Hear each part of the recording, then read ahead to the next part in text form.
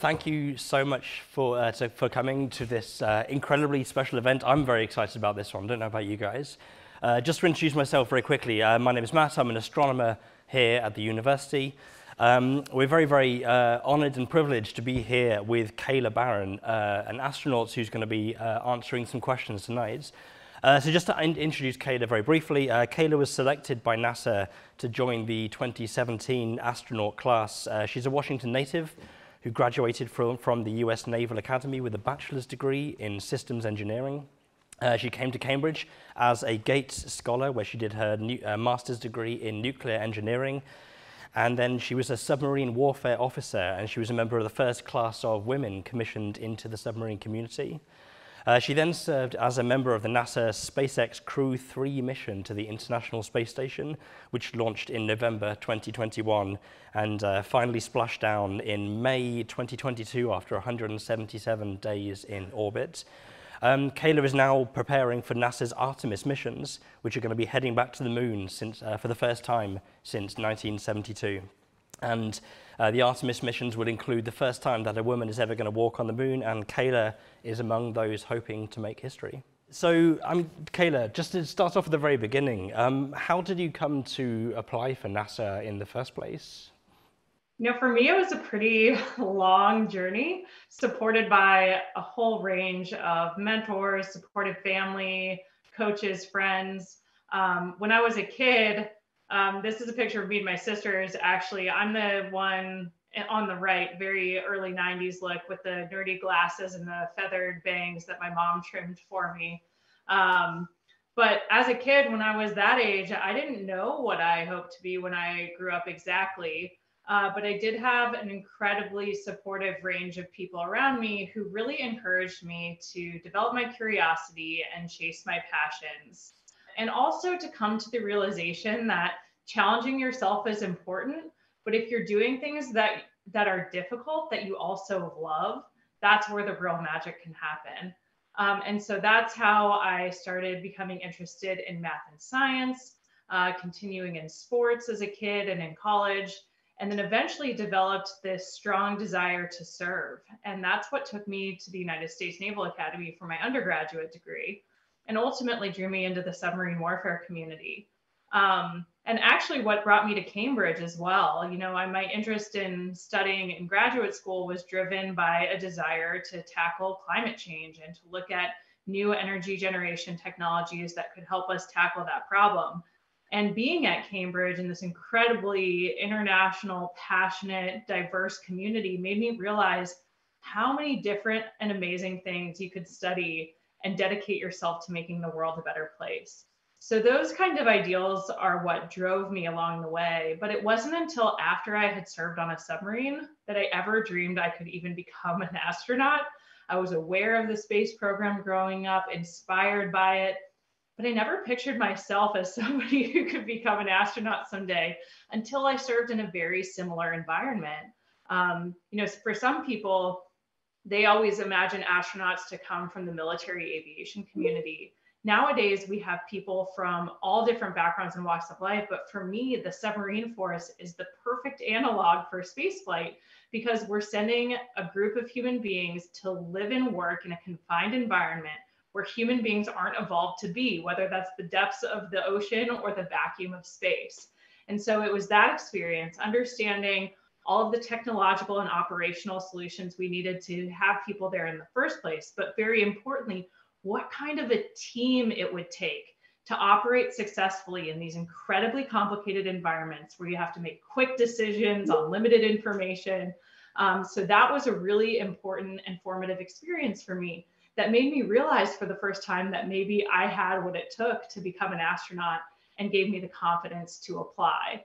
And so I applied and became an astronaut in 2017 with that training class. And 5 years on, I've been to space and back, and it's been an incredible journey already. It's absolutely fascinating. I would never think to make the connection between the submarine environments and a space environment, but of course, you're completely right. There are so many parallels. Could you maybe talk a little bit about the astronaut selection process? I mean, how do you go from someone who is just applying to going to space? We do an incredibly wide range of screening during our selection process. There's a really intense medical physical to make sure we're healthy. There's a lot of psychological evaluation to make sure we have the right personality and skill sets to train and fly in these extreme environments. And then once we get selected, we start training for things that are hard to imagine on Earth. So this photo actually shows how we train for spacewalks. In the neutral buoyancy lab at Johnson Space Center in Houston, Texas, we actually put on real spacesuits, but practice underwater where a team of scuba divers helps us feel like we will feel in microgravity by keeping us neutrally buoyant in the water column. But that's only one of many things we have to train to do. Up in space, we have these small crews where the only thing we have to rely on there in person. And so we have to be jacks of all trades, masters of none. So in addition to that spacewalk training, we do things like learn how to operate the robotic arm, learn how to fix equipment if it breaks. We fly in T-38 training jets to practice making decisions and communication in a high-risk environment. We all learn to speak Russian because of our partnership with the Russian Space Agency aboard the space station. And we learn about the space station itself, the systems, how they're supposed to work when they're operating normally, and what we'll do in the event of an off-nominal situation or emergency. And so all told, you do 2 years of training during your sort of basic astronaut training before you're even eligible for a mission. But once you're assigned to a specific mission, you train with that exact crew for 2 years before launch. And so you're practicing all of these different mission competencies, and you can't practice for every single thing you're going to encounter during a 6-month mission. There are things we just can't predict or expect. And so you have to sort of develop the foundational skills that you'll use in concert with support from the ground to tackle whatever challenge comes up each day aboard the space station. Amazing. So at the start, I mentioned that you're preparing for the Artemis missions. So can you maybe tell us a little bit about the Artemis missions that plan to return to the moon? Yes, it is an incredibly exciting time at NASA overall, but especially because of the Artemis program. We actually just this winter launched Artemis 1, which was the uncrewed test flight of the Orion space capsule aboard the Space Launch System rocket.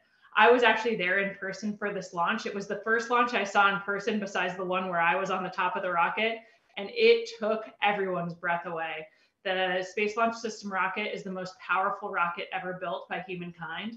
And seeing it launch this capsule, although it's uncrewed this time, for all of us astronauts who were there to watch this launch in person, just imagining our friends and colleagues aboard that rocket for the next launch with Artemis 2 was incredible. So we're already underway with the Artemis program. Artemis 2 is set to launch in 2024. And Artemis 3, the next mission, is scheduled to land on the surface of the moon. So we'll be putting boots on the moon again. And unlike Apollo, we're going to be visiting new areas. We're planning to go to the lunar South Pole in the first few missions. We're going to be establishing a long-term presence on the moon with things like habitats and rovers.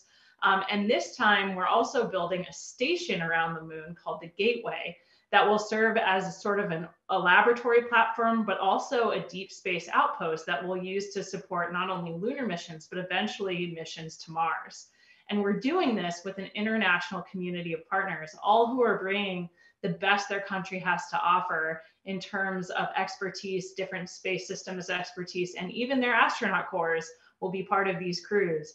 And so it's a really exciting time to see what's coming up for Artemis. You are right. It is so exciting. I spent my whole childhood being obsessed by space, but lunar exploration was always something that we looked back on that happened in the past, and knowing that we have lunar exploration and Martian exploration coming up in the future, it is such an exciting time. Just a bit more on the Artemis missions. Can you talk a little bit about how the crew for the lunar missions might be selected? I imagine there's a lot of thought at NASA right now going into that. We're all getting basic training in geology that we'll build on once we get assigned, especially to a surface mission.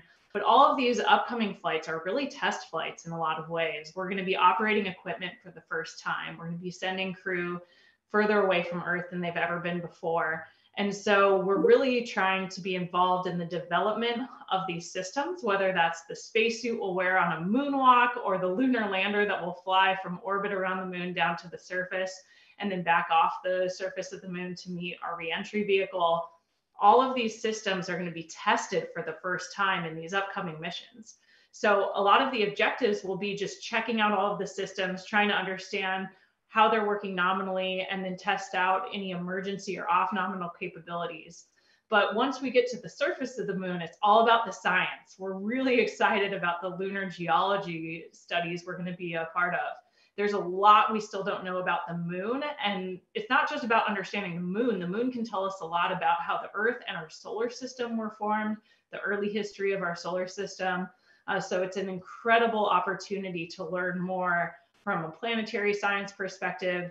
And then there's a ton of opportunities, especially on Gateway, to do some incredible physics research, foundational physics research, astrophysics. So the possibilities are really endless, and we're really excited to see what the scientific community will bring to these platforms once they exist. It's such an incredible thought that within a few years we'll be doing scientific experiments on the surface of the moon again. So just a bit more of a philosophical question. Just for you personally, what would it mean to be the first woman on the moon? You know, for me, sending a woman to the moon, but also just more diverse crews generally than we saw in Apollo, is really kind of a visible representation of the incredible legacy that's made the space program so strong. Women have been flying and contributing in space and on the ground to the space program for decades. Since the space program started, women have been involved in it. So to us, it only makes sense that, of course, that those crews will include a more diverse representation of our astronaut corps, of our nation, and of the world. And so it will be this momentous occasion, you know, to send a woman to the moon, to walk on the moon for the first time.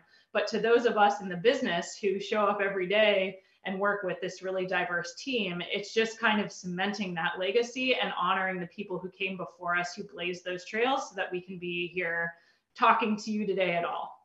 Amazing. So bringing it back down to earth a little bit, can you talk a little bit maybe about how your master's degree at Cambridge sort of helped prepare you for what you're doing now? Yeah, absolutely. You know, I rely on the skills I learned in my education all of the time in my job as an astronaut. But I think in particular for me as an engineer, both as a control systems and robotics engineer in my undergraduate degree, and then a nuclear engineer in my graduate degree at Cambridge, it really taught me how to look at super complex problems, break them down to their fundamental parts and questions, and really determine what was important and what was not, and then work through some trial and error solution decision making, and really learning from each of these iterative challenges and mistakes to come up with a better solution next time. And it also taught me how to work on complex problems with a team. You know, working with my research team at Cambridge or on my undergraduate research, it was always incredible to me, the power of bringing in different perspectives. You can really get in the weeds looking at a complex research topic and need somebody with a fresh set of eyes to just say, hey, have you thought about this? Or maybe you could think about this problem differently. And we do that all the time in space. We're constantly encountering problems. And sometimes you can sort of get stuck in one way of thinking. And so bringing in different perspectives to help you solve a problem is really powerful. So I think all of those communication skills, thinking skills, teamwork skills that I practiced in my research programs really helped me in my day-to-day life as an astronaut. Absolutely. It's something that you see all through science and tech and engineering, isn't it? It's becoming such a sort of massive collaborative affair. It's wonderful to see. Can you talk maybe a little bit more about your time on a nuclear submarine and maybe how that helped you in your current work? Yeah, absolutely. I think most of all, as I mentioned earlier, the most important thing was understanding how to work as a team in these really high-risk, complex environments. As a young junior officer, my first tour aboard the submarine, I was doing things like basically driving the submarine, running the whole submarine while on watch. We call it officer of the deck. You're the representative of the captain, sometimes while everyone more senior than you with more experiences is sleeping. And you're trying to make a decision in this really complex dynamic environment. Submarines, just like spacecraft, are always in motion. And so everything's changing. And so I think for me, I really learned the power of how to bring people with different perspectives, different objectives together to make decisions that work well for everybody. Everything's a compromise in these operational environments. You can't always meet all of the objectives in the perfect way. So you have to make a decision that supports all of the varying, stakeholders, and you have to do that quickly in these environments too, because you don't have a lot of time sometimes to make these decisions. And so for me, I think it was a way of operationalizing those same skills that I talked about learning in academic environments out in the real world, where there are really serious consequences for what you're thinking, doing, and saying. And so that was that built on those same skill sets, allowed me to put them into practice when there's a lot on the line. And I think I continued to build on those when I came to NASA. Okay, I've got a question that I've always wanted to ask an astronaut. What's it actually like being launched into space? Can you maybe try and put that into some words that as non-astronauts might understand? Yeah, in many ways, it's a sort of an indescribable experience. During our training, we try to break down every part of that experience to help us understand what it's going to be like to actually be on top of that rocket launching into space. So everything from centrifuge training to try to understand what it's going to feel like, the G forces on our body, to what the vehicle will sound like, all the procedures that we run in a nominal situation or if something goes wrong during launch. But what they can't really simulate is what it's going to feel like emotionally. You're on top of a giant bomb launching to space. It's a really incredible experience, but we were just so prepared that we were just following our procedures, following our checklists. But when the booster finally lit underneath us and the rocket started to lift off the pad, but we weren't quite accelerating yet, you sort of hang there in this moment of like, we're truly finally going to space. And for me, I was just hit with the purest emotion I've ever felt of joy and excitement that I was finally going on this incredible adventure after so much preparation. And so it was really just a beautiful experience. And we were so excited once we got up there and finally arrived at the space station to join the rest of our crew. You make that sound absolutely amazing. I think as someone that doesn't even like roller coasters, I think I would be terrible at this. You make it sound like an amazing experience. So you mentioned science experiments on the surface of the moon. Am I right in thinking that you do science experiment on the space station as well? Absolutely. That's actually the mission of the space station is we are a laboratory in low Earth orbit. And we provide this really unique microgravity laboratory platform. So during our 6-month mission, our crew executed over 300 different scientific investigations and technology demonstrations. This photo shows me with a free-flying autonomous robot called an Astro Bee. I think if I can tell right, that might be Queen Bee, but also has her sister bees, Honey Bee, up there with her. But we're training these autonomous robots to do different tasks in space. And we're going to be using robots on the surface of the moon to support what we're doing as well. So it's an interesting technology demonstration to understand how you can take the best of robotics technology and the best of having a human being on site to work together. But we're also doing things that lead to new medical innovations, new medications for various illnesses. We're growing plants in space, trying to understand not only foundational research about how plants grow, how we can create drought-resistant plants on Earth, but also how we might farm essentially in the future, either on a vehicle or on the surface of another planetary body. We are the experiment in many cases, so we give all of our different bodily fluids, everything you can imagine, to science while we're up there. They're studying radiation exposure, how our bodies adapt to microgravity. So there's an incredible and diverse range of scientific experiments that we're helping execute during our missions. Well, what was your favorite experiment, if it was one that you haven't mentioned yet? One of the coolest ones I got to participate in is they flew up during our mission and we got to install a miniature scanning electron microscope called a MOCHI. I remember in my undergraduate research, I used a scanning electron microscope as part of what I was doing that was the size of a cubicle in an office. And this was like, just this tiny little thing that had this incredible imaging technology. And they actually sent up samples of a Martian asteroid for us to image from space. But you can imagine using this in so many different ways, especially for in situ observations on a planetary body, because one of the things we'll really be limited on is our scientific equipment in the field, either on the moon or on Mars. We can't compare at all to state-of-the-art laboratories on Earth and what they're capable of. We're still understanding what we can learn from the Apollo samples today as new technology is developed. And so we were imagining, what would it be like if we could actually image samples with a scanning electron microscope so that geologists and planetary scientists on the ground could look at those samples and decide which are the most interesting ones to bring back. Have they seen something like that before, or is there something totally new? And so that was really cool in terms of technology demonstration, because that is the size and mass of something that we could actually take with us and make part of a planetary lunar laboratory. So we were really excited about that one. So 177 days in orbit seems, at least to me, like an enormous amount of time to spend in space. Can you talk a little bit about your day-to-day life up on the space station? Yeah, it's a really cool existence, actually. Our normal work day starts at 7:30 in the morning with a planning conference with all of the stations around the world, the mission control centers that support what we're doing that day. So usually we're up between 6 and 6:30, eating breakfast, preparing for the day. And then the workday formally kicks off at 7:30 in the morning.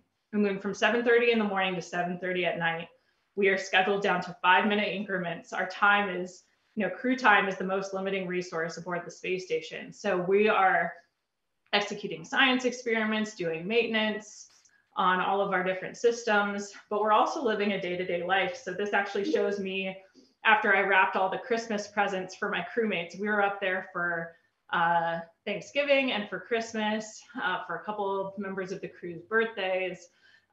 So we're not just working up there, we're living together. So we have family dinners and movie nights. Like you said, 6 months is a long time. And so we work really hard while we're up there, but we also have a lot of fun. So just random question. So you said you get up at 7:30. What time zone is the space station on? Like, how do you define 7:30 in space? That is an excellent question. So we're actually on Greenwich Mean Time, the same time zone you guys are in, which is a good kind of middle ground for all of the control centers around the world, whether that's Houston, where NASA's mission control is, or in Japan, Canada, Europe, Russia. So we kind of split the difference. So in the control centers all around the world, they're on a 24-hour watch rotation. So 8 hours at a time, people come in to crew the mission control centers, experts from each of the major systems. So they're always monitoring the space station from the ground. They're part of our crew too. And then aboard the space station, we're on a normal circadian rhythm schedule. We all work and sleep at the same time on Greenwich Mean Time. Do you find it hard to maintain the circadian rhythm with them? Because the space station goes around once every 90 minutes, if I'm right. So you're seeing, is it 16 sunrises and sunsets every day? Is it hard to maintain your normal sleep cycle under that environment? Yeah, it can kind of become a weird timeless space, because there are windows, of course. You go out and you could be seeing any time of day. We could be in eclipse or on the dark side of the Earth where it looks like night outside, or on the sunlit side of the Earth, seeing whatever part of the Earth is lit at the time. So we're not really connected with sunrises and sunsets, but our bodies are still programmed to be on a 24-hour clock, even without that input. So we do things ritualistically as a crew to kind of help reinforce that. The lights have different settings. So they have like a bright blue light to help wake you up in the morning, and then kind of a regular tone, and then a warm, like no blue light, kind of amber tone in the evening that kind of mimics the sunset. So we always adjusted the lights to help our bodies kind of be encouraged into that cycle. But your day is anchored around things like meals and exercise as well. So you kind of get into a rhythm.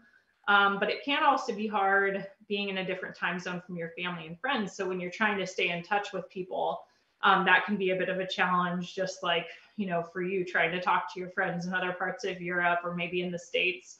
It's something you always have to think about as you go about your day. Yeah, absolutely. On that note, could you maybe talk a little bit about some of the things you found challenging spending 6 months in space? It must have been extraordinarily difficult in lots of ways. Yeah, I think for most of us, it is that disconnection from your family back at home, trying to keep up with everything that's going on in the planet when you also have your own little existence in space that's really hard to relate to or fully imagine unless you're there at the same time. Even other astronauts who are back on Earth can't really relate directly to what you're going through that day, because you might be under different stressors or have different things going on your mission than they did. So trying to really share that experience with the people that you care about, help them feel connected with what you're doing, while at the same time keeping up with your, all the regular goings on with life and your family, people you care about on Earth, when you're doing something totally different.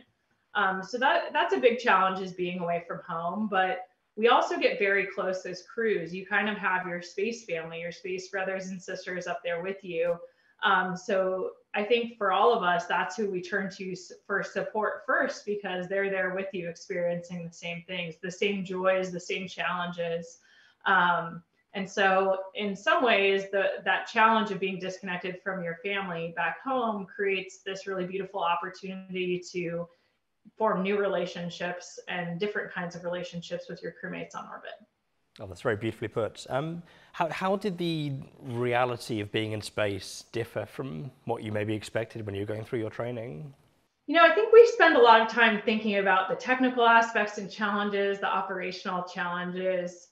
Once you get there, you realize what an incredible emotional experience it is to work in this environment, be the representative of such an incredible team, thousands of people on the ground who are supporting what you're doing at any individual moment.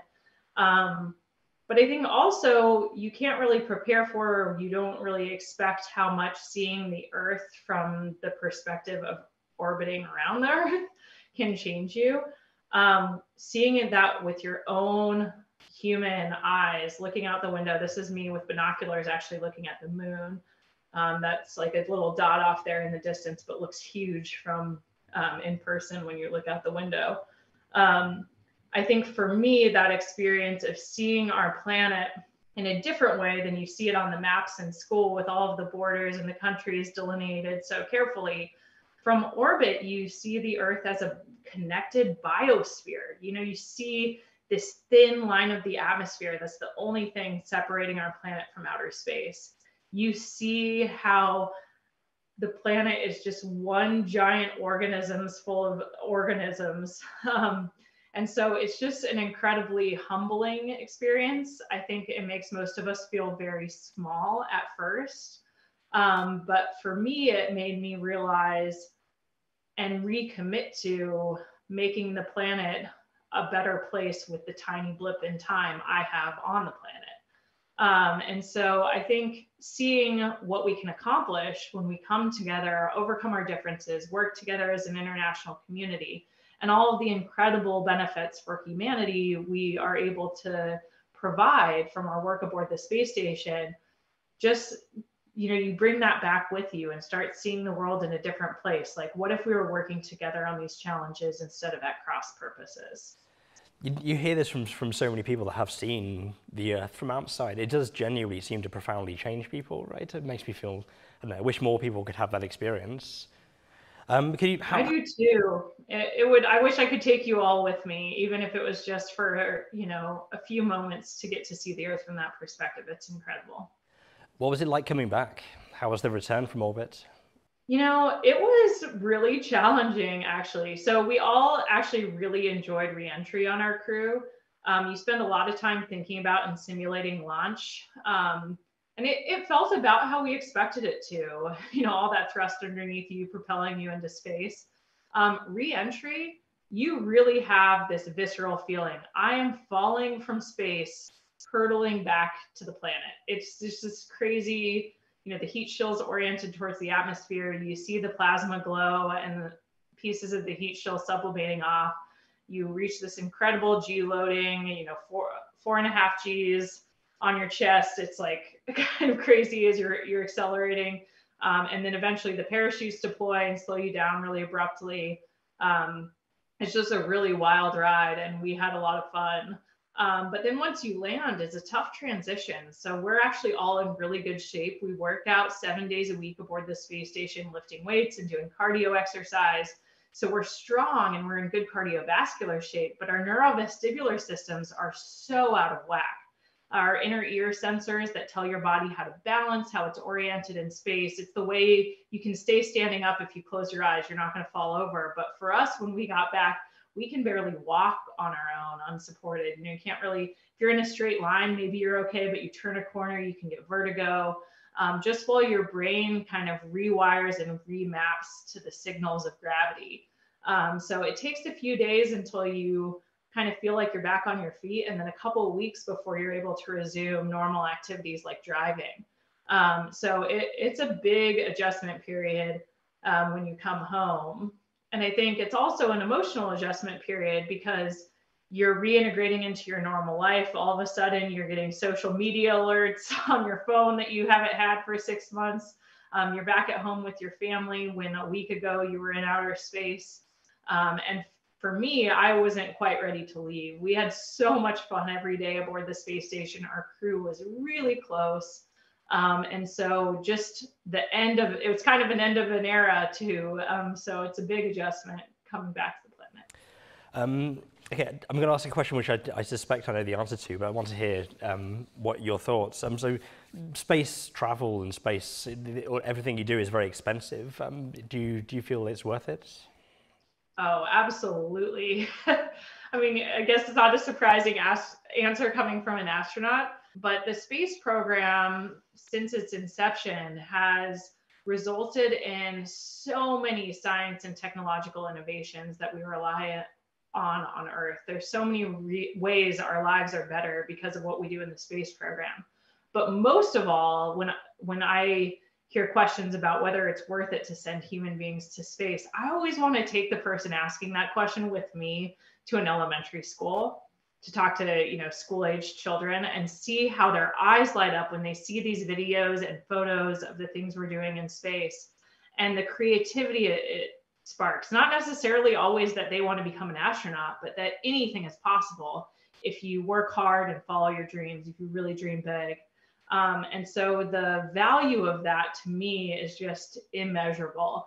And I think especially when we start returning to the moon and doing some amazing things, we'll see that, exponentially grow that ability to inspire people around the world. So thinking about talking to young people in school, what advice would you give to young people that want to become astronauts? I think there are a lot of young people that want to become astronauts. It's got to be one of the top dream jobs. What advice would you give to a 10-year-old who is desperate to do your job? I mean, the first thing I would say is astronauts are just regular people who have worked hard and have gotten incredibly lucky to get this opportunity.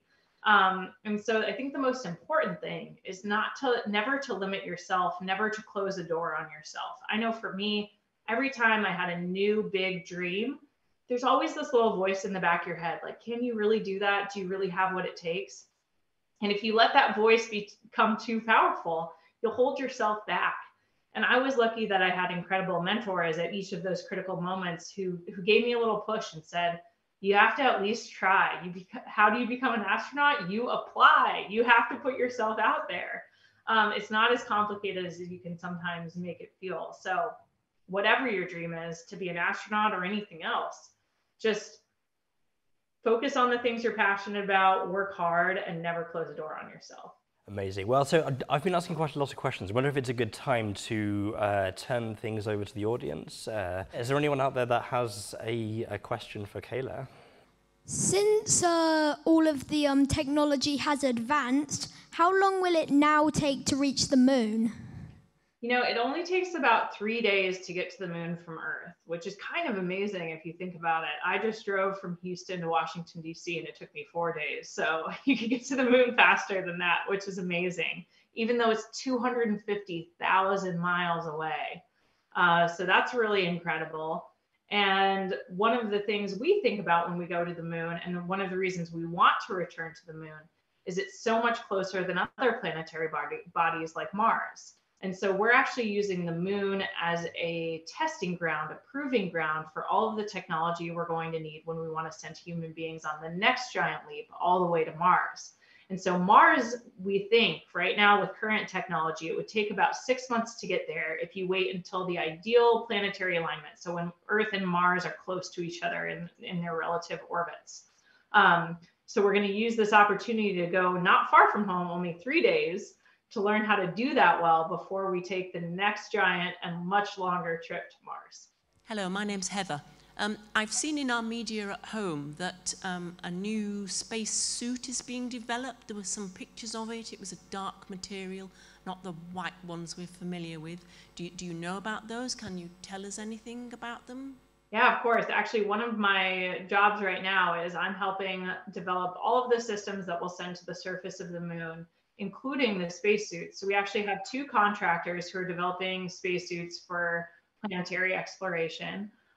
One, the one you mentioned that got announced last week, the Axiom spacesuit. They have this, this kind of overlayer that looks all jazzy with the black and and navy and orange stripes. Looks very cool on Earth. When we take it to the moon, it will actually have a cover layer that's white, provides better thermal protection and reflectivity. So eventually it'll look a little bit different, but these suits are advancing everything we've learned from Apollo, from the space station, to better improve our suits for planetary exploration. So the suits we use on the space station, you don't actually have to be able to walk in them because you're in microgravity. We propel ourselves using our arms and hands. But when we're back on the surface of the moon, not only do we have to walk, we have to be able to do things like kneel down and stand back up, be able to get up if we fall over. So these suits actually weigh hundreds of pounds. And so on the moon, even though we're in 1/6 gravity, it'll still be pretty heavy, but they can be awkward to operate in because they have to be pressurized above vacuum pressure because there's no atmosphere on the moon. So they'll be operating at probably 4.3 pounds atmospheric and delta pressure in this case. And so you're always fighting against the pressurization of the suit. Even closing your hand is a lot of work because you're working against that 5 pounds of resistance. And so doing things like recovering from a fall, or if we for some reason had to help rescue a spacewalk partner or something like that, these suits have to be really capable of not only keeping us alive, providing life support for nominal situations, but also anything that could go wrong along the way. And so those teams are solving a lot of really complex challenges, doing things like figuring out how to get us water and hopefully some sort of caloric nutrition when we're out there on an 8-hour moon hike doing hard geology training and things like that. So it's some really cool technology, and we're excited to see those prototypes get announced.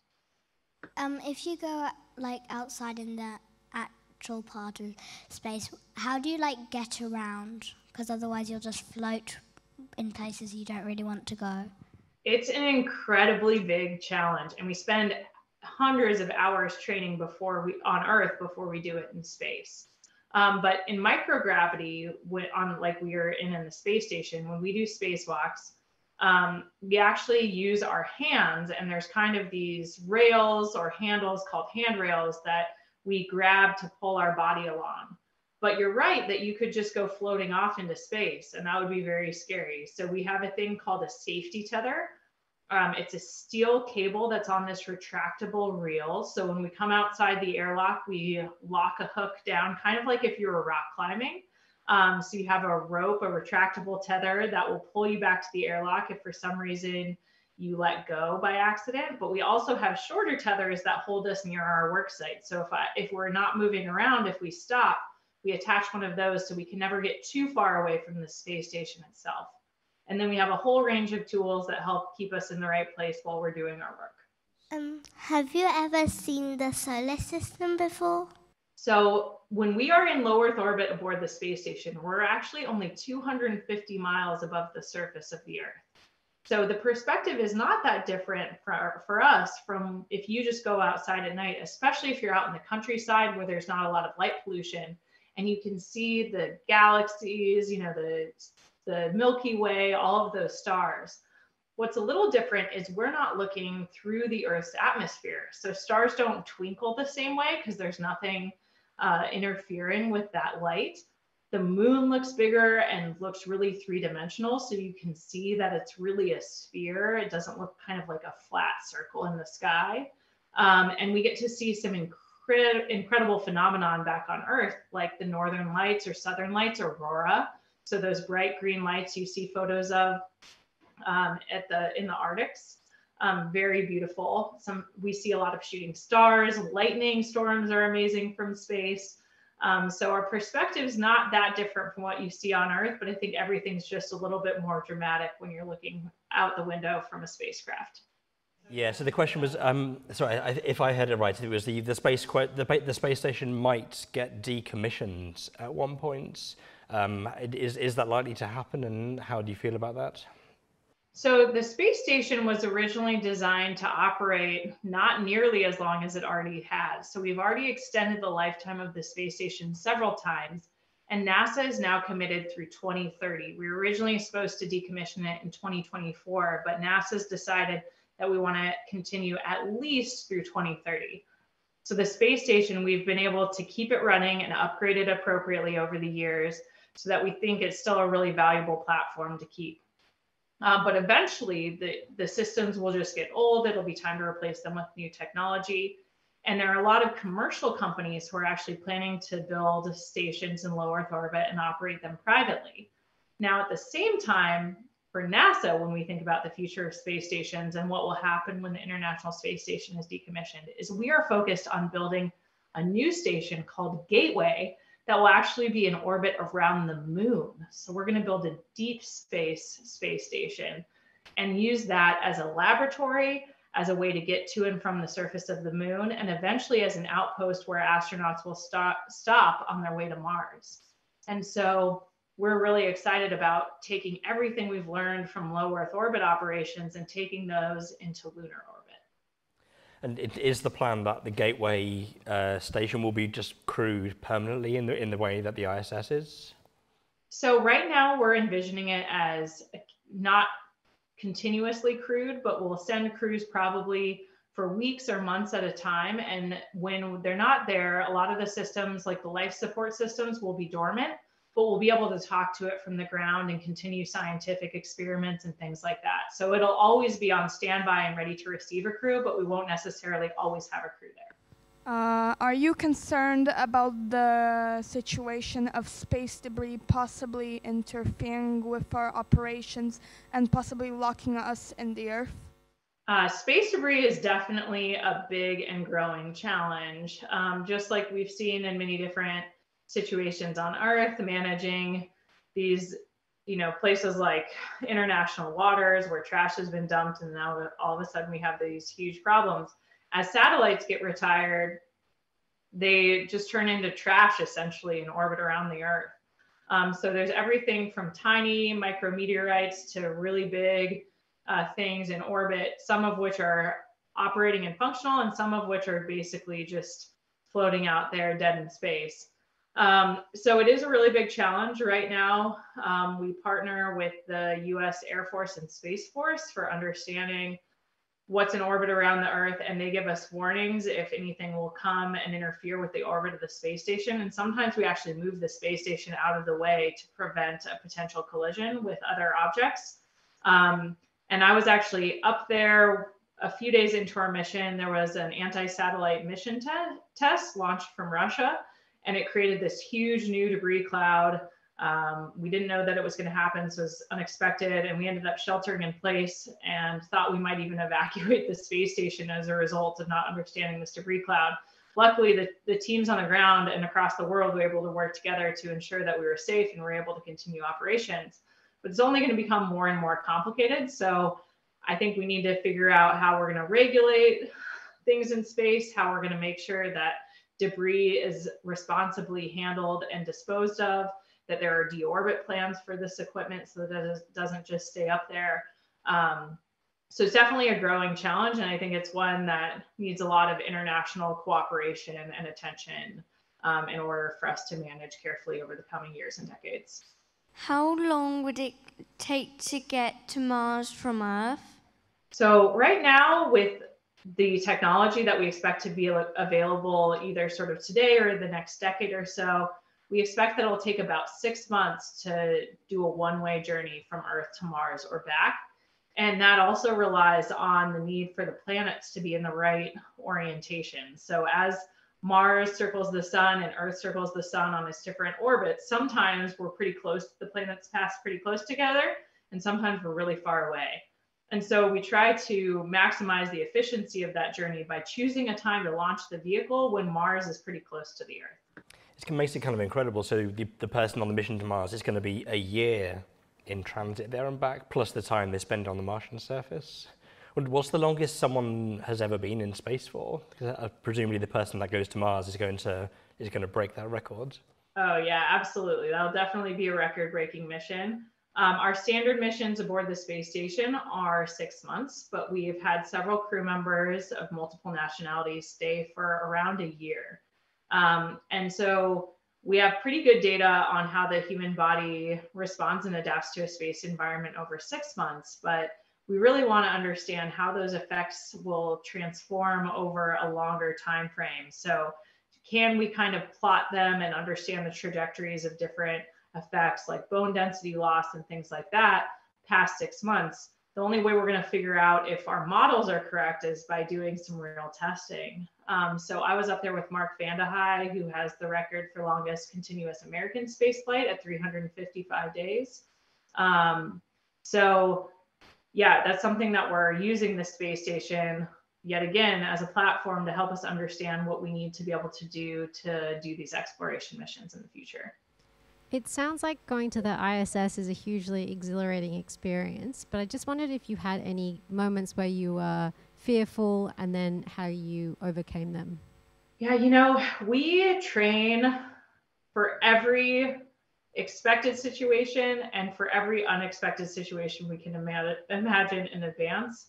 And we get used to the idea that we can't be totally prepared for everything. So we're kind of preparing for the things you can't prepare for as well. So by the time we get to launch day and we're actually up there in orbit, even when unexpected things or off-nominal things happen, we really rely back on our training, not only our technical training, but really the trust we built in our team and our crew on orbit, but the mission control teams on the ground. So whenever we were responding to something, especially if it was unexpected, I really felt like we could have been back in a training environment because we've done that so many times, you know, practiced. What if there was a fire on the space station? What if there was a hole in the space station? It was depressurizing. All of these really extreme situations we practiced. So all the scenarios we faced in real life up there in space, we felt really prepared to handle those and tackle those challenges. So sometimes in hindsight, you look back and you go, wow, that was a really challenging situation, tough day. Things got sort of hairy there for a little while. But in the moment, you really, I think, are responding in a way you've been conditioned to respond through really excellent training on the ground. So I don't think I ever felt like fearful in the moment. There are definitely things where you're at a sort of a heightened awareness is how I would describe it. Certainly on my first spacewalk, for example, when you look out the window of a spacecraft, it's incredible, but there's something different about looking out the visor of your helmet. There's nothing in your peripheral vision. And you really have this sense you're like out in the vacuum, inky blackness of space. And when you can see the Earth, when the Earth is lit beneath you, we're traveling at 17,500 miles per hour. It's just incredible to look down and see the sense of the planet. You know, we're just hurtling around the planet at this incredible speed. And so you definitely have this sense of, wow, like I am out in space and I'm falling around the Earth in this controlled low Earth orbit. So I wouldn't call it really like fear or being scared, but it's sort of just this like heightened level of awareness that everything you do really matters and has high consequences. So we definitely pay attention to what we're doing when we're doing operations like that. Who inspired you to become an astronaut? A bunch of people actually inspired me and were part of my dream of becoming an astronaut. The first time it really occurred to me, I would say my first role model was another Naval Academy graduate named Kay Hire, who was an astronaut during the shuttle era. My conversation with her, I just met her at an event at the Naval Academy, and I'd never spoken to an astronaut before and got to talking with her about her stories from her shuttle missions. And that was the first time it occurred to me how similar it was to working on a submarine, and that I felt inspired that it might be something I could actually do myself. But I would say along the way, I was inspired by my parents, my sisters, my coaches, my mentors, my friends, all people who really believed in me and believed I could do anything I set my mind to if I really dreamed big and, you know, pursued those dreams and put myself out there, took risks. Do you believe that there is life on the moon? You know, I don't think there is life on the moon. We don't think that, we do know there's water on the moon, there's water ice on the moon, but I don't think that the moon has ever really supported life. Mars is a different and very interesting question. A lot of scientists believe that there could have been simple life at one time on Mars, maybe single-celled organisms, that the conditions there sometime may have supported life. But for now, we're just going to learn from rocks on the moon, do a lot of interesting geology studies. But on Mars, that's one of the things our rovers are looking for. Our robotic rovers and eventually human missions will look for, is trying to understand if all of the building blocks to support life exist or existed at one point on Mars. And we'll try to see if we can see any evidence that life at one time was there. Hi there. I was wondering about the Houston and the Florida facilities and how much time you spend in both of them, please. Yeah, so the astronaut corps is actually based primarily in Houston. We all live and work there for the majority of our careers. When we're assigned to a mission, though, we're probably away from Houston about 50% of the time. We train, you know, I spent a lot of time at SpaceX in Hawthorne, California, at their facilities there because I launched aboard a SpaceX vehicle along with my crew. I visited all of our international partner agencies to learn about their space station systems. And then we also made trips to Kennedy Space Center in Florida, where we would be launching from, to understand all of the launch systems and prepare for launch. So we're based in Houston, but we're traveling all over the place in order to prepare for our missions. Is there any material or object heavy enough to not float away in space? So in space, we call it sort of apparent microgravity. It's sort of this perceived weightlessness. But what's really interesting is we still have mass. So basically, it's kind of a hard thing to understand, but the reason things feel heavy on Earth is because gravity is acting on them. Gravity is acting on us when we're in orbit around the Earth too, or else we wouldn't stay in orbit. So gravity is actually pulling us so that we don't fly away from the Earth. It's pulling us in a circular orbit around the planet. And so it's a lot like being in free fall. If you've ever seen a video of people skydiving where it looks like they're flying, everything is falling at the same rate around the Earth. And so it looks like, and we feel like we are weightless, but really we are still managing our own mass and also the mass of any objects we have. So anything that you have in space, depending on how massive it is, it takes more force or more energy to get it in motion. But once things are in motion, they're going to continue in that direction at that speed unless they're acted upon by an outside force. So there's basically nothing that's too heavy to move around in space. When I was out on one of my spacewalks, I had a bag full of all of these big metal struts. We were building a new structure outside the space station. And on Earth, it would have weighed 750 pounds. My suit on Earth would weigh 350 pounds. And then, of course, my own body weight. But I was able to carry and control that much. I would never, of course, be able to control that much weight or carry it on my own on Earth. But in space, I was able to manage it very carefully by moving slowly around the space station. But it's a lot harder to manage large and heavy or massive objects in space because they have more inertia and more mass. Why did you want to be an astronaut? I wanted to be an astronaut because I wanted to be part of the incredible team at NASA. Ever since I was a kid, like I mentioned, I was interested in service and in understanding how what I would do with my career and my education would make the world better, a better place for others. And so when I realized the incredible work that we were doing at NASA, I really just wanted to be a part of that team, contributing to these really big challenges and making these really big discoveries on behalf of the planet. So that's what inspired me to want to apply. And I was just really lucky that I got selected and I get to serve in this awesome role. Amazing. What a fantastic final question. So I think that's all that Kayla has time for, unfortunately. I can't even imagine how busy you are as part of this program, so I think I speak for everyone here when I say we really, really appreciate you giving up an hour of your time to answer some questions here. It's been wonderful having you. Thank you. It's been an honor to be with you. Enjoy the rest of the festival.